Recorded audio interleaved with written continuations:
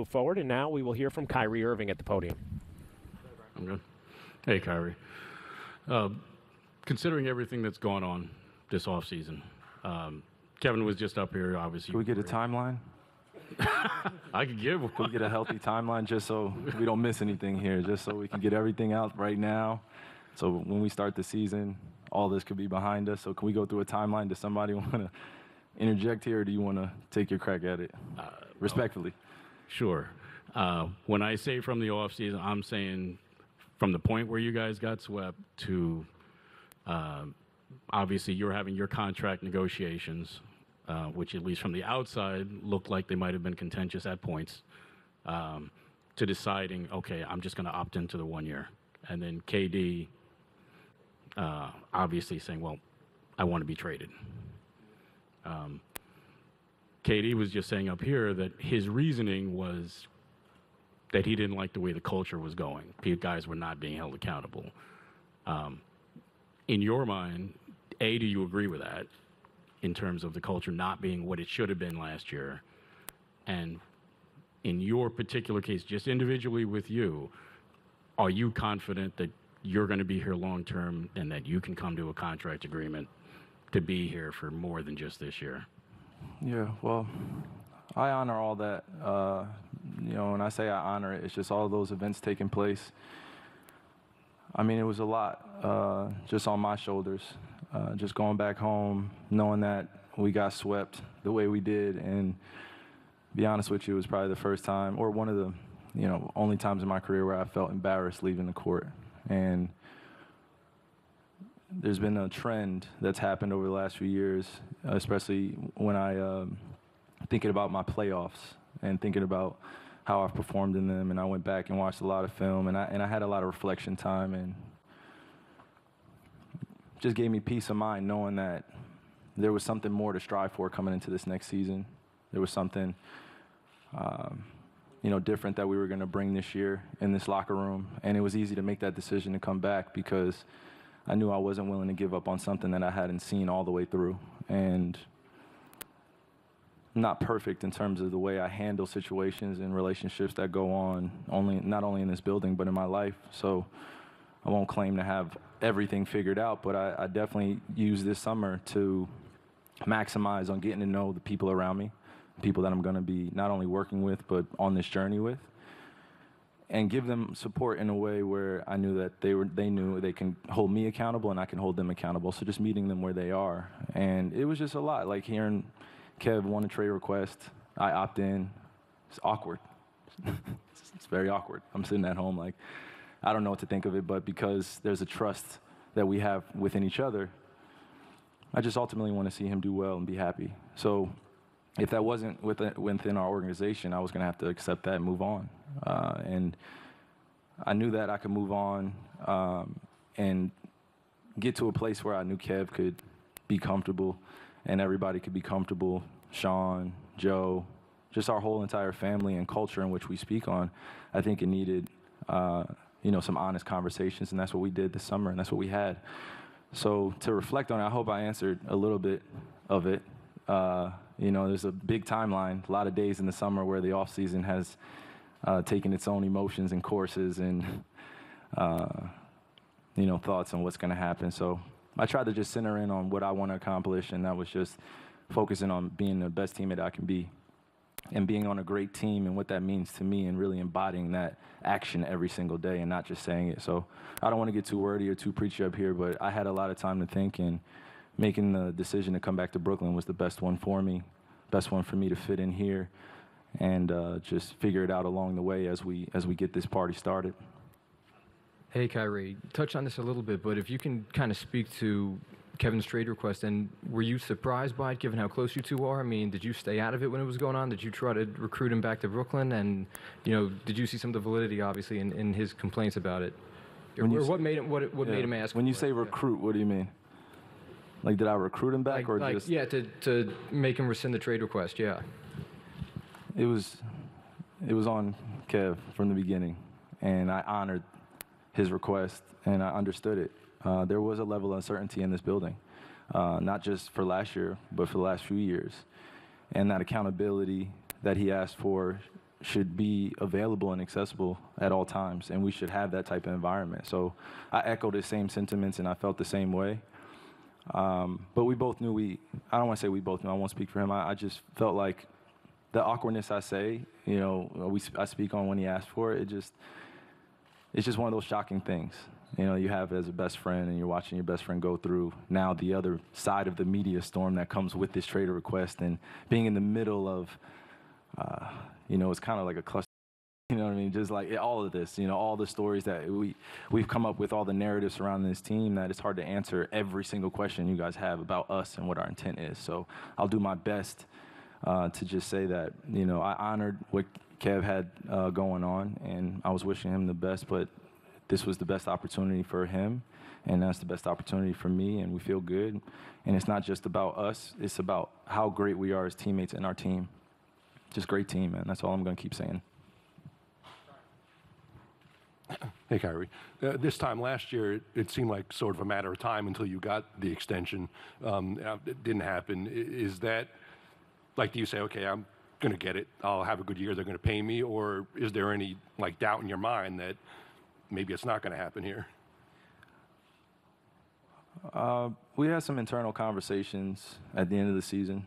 We started to have some that I felt were going in the right direction, but it just didn't end up well going into free agency and what that looked like for the long term. And I understood all the Nets' points, and I respected it, and I honored it. And I didn't appreciate how me being unvaccinated all of a sudden came to be a stigma within my career, that I don't want to play, or I'm willing to give up everything to be a voice for the voiceless. And which I will stand on here and say that that wasn't the only intent that I had, was to be in the voice of the voiceless. It was to stand on something that was going to be bigger than myself, and that I was going to understand probably far into the future. I don't know when. But I'll get back to my point in saying that there was a level of uncertainty of what this was going to look like, of me coming back, and I had questions. They were answered truthfully, and that's all I needed. And now it's just having the support around me and giving the support to my teammates, and we go from there. I gave up 4 years, 100-something million, deciding to be unvaccinated, and that was the decision, because contract, get vaccinated or be unvaccinated, and there's a level of uncertainty of your future, whether you're going to be in this league, whether you're going to be on this team. So I had to deal with that real life circumstance of losing my job for this decision. So I was dealing with all of those emotions while trying to secure my future for my family, ultimately. So it's a lot of decisions that had to be made, but a lot of truthful conversations that gave me peace of mind to come back and really just be all in. Kyrie, right here in the middle. You said you've used this summer to get to know people that you're going to be taking this journey with. What have you learned from Ben Simmons, and how do you think that his style fits with this team? It's not too often that you get a chance to see a 6'10" guy do the things that he does, and we can talk about the intangibles, we can talk about all his strengths. But I think what I've been able to observe just from afar as a competitor, for the past few years, but now as a teammate, is just his resolve and his resiliency. He wants it. Whatever greatness looks like for him, he wants it. And when you're around other great people and you're in a great environment where you can be supported when you're going through your ups and your downs, I think that that can help ease the journey. And that's ultimately what I would like to play within this position and this role on our team, is alongside all our guys, just being a level of guidance for him and being able to protect him when needed, but also knowing that he's a big boy. He can handle it. And he doesn't shy away from the moment, and I like that, and I've seen it since he was in high school. We've had a connection of playing for the same high school coach with Kevin Boyle, so we know what it's like to get yelled at and get mother-effed all the time, and championships, and being held accountable to a higher level. And that's the best environment to be in, because it brings the best out of you. So I just want to see him bring the best out of himself, and we have to help him as teammates do that. Hey, Kyrie, just for clarity from your previous comments, was it, as far as your talks with the Nets, was it get the extension and be vaccinated, or play this out and be unvaccinated and deal with the rest, on the back end? And secondly, when KD was talking about accountability and culture, I'm assuming he had those conversations with people individually. How did that hit you when he said that? Well, I sit and listen, and I'm a student because he's been through a lot and he has experience. So I just honored his wisdom and what he had to offer, and he's seen championship runs. He's been a part of them, won some and lost some. And I just want to hold space to be able to listen and offer advice where I can and just be held accountable to where he feels comfortable at that level so we can match each other. So just meeting each other where we are, and those conversations that we had and he had with others, I'm sure, really stemmed from the foundation of just wanting the best. And not just for himself, but for others as well. And he's a selfless person, so always expect him to do the right thing and hold everybody accountable and do it in a positive way. And sometimes it's not going to look pretty, and that's okay. We accept him for who he is, just like I accept everyone here for who they are. So we meet him halfway there. And then your first question? Sorry. No, good. With your contract talks with the Nets. Oh, okay. We were supposed to have all that figured out before training camp last year, and it just didn't happen because of the status of me being vaccinated and unvaccinated. So I understood their point, and I just had to live with it, and it was a tough pill to swallow, man. Honestly, tough pill. Hey, Kyrie, two questions. With regard to the contract, there were a lot of reports early in the summer then that you might go somewhere in a sign and trade. You might sign for the minimum or space or whatever somewhere. Was there ever a moment where you thought you actually were on the verge of leaving? And then just more of a big picture question.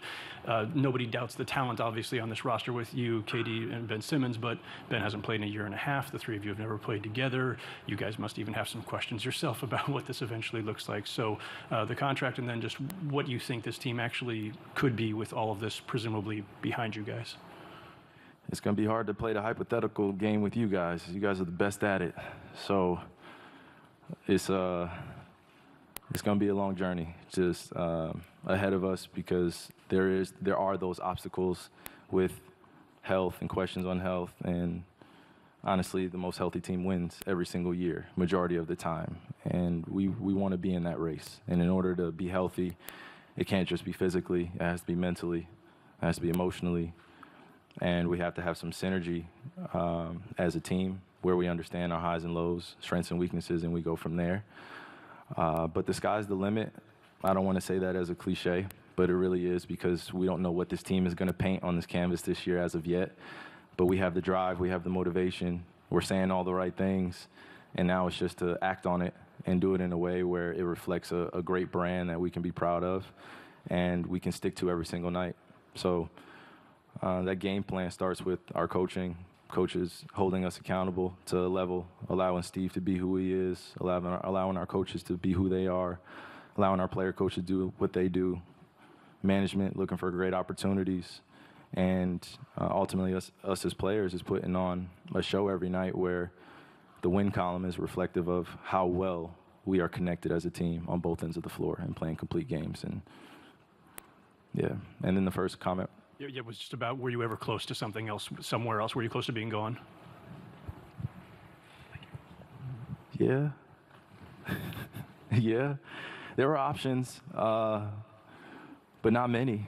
I tell you that because, again, this stigma, whether or not I want to play, whether or not I'm going to be committed to the team, which I thought was really unfair at times, but also the timing was ideal to be able to put that on me because I wasn't available. So now that I'm here and actually present at Media Day and not on a Zoom call, and I can take pictures and be with my teammates and connect to everybody, it feels even better. So it's exciting time to, be in this environment and being able to move past what we did last year and the years prior. And it's year 4 for me in my home state, my home region. So I take that very serious, and I'm very prideful about the example I set for this next generation as I handle these next chapters of my life. Hey, Kyrie, you talked about kind of being embarrassed a little bit after getting swept And then we also spoke about the accountability factor. Just how do those two things inform how you approach this season, as I guess maybe any differently from any other season? Man, I'd be lying to you if I told you it wasn't fuel to the fire. It's definitely a lot of fuel to the fire, but it wasn't just because we got swept, and it was because it was Boston or any of the emotional ties to that. It was because of how things collapsed towards the end of last season, and just a lot of details that I wasn't a part of, that I missed, and we just couldn't make up for time. And now that we have a new page to turn with everyone healthy, I just look forward to, saving, all these moments where I felt like there was levels of doubt of whether or not I was going to play, whether or not I was going to be on the team, teammates, or anything like that. Any small doubts, I don't want to have any doubts or any regrets. Just come in with understanding that things are going to be imperfect at times, but handling it responsibly and communicating goes a long way. So great lessons to be learned from those moments. Kyrie, first, I just want to clarify one more time. We're going to be best friends by the end of the year. We already are. You think we're best friends right now, but by the end of the year, we're gonna be best. You're gonna give me a hug. You're gonna be like, look, I had to do my job, but I understand where you're coming from. I think that's a fair trade-off. By the end of this year, we can say that, and somebody clip this up. Me and you, we're gonna be here. Go ahead. I'm sorry, I didn't mean to interrupt. True Detective season 2, you and me. Just to clarify one more time, are you saying before last season, the organization told you if you got the vaccine, your extension would be there? These were conversations, and I don't want to. Again, you're perfect at this. You just bring emotion, situations. How are you feeling? And very investigative. This is investigative journalism you doing here? Whatever it needs to be on the day. Okay, I honor that. But on a serious note, I felt like I was forced with an ultimatum of whether or not I had a contract or not, and whether or not I could be on the team or be around the team, whether or not I was vaccinated. So tough conversations again that were had, and we both left out of there with respect, and I understood where they were coming from as an organization, Joe, and representing the team. And then also he understood where I was coming from. I was definitely put in that position where I had to make a decision. So.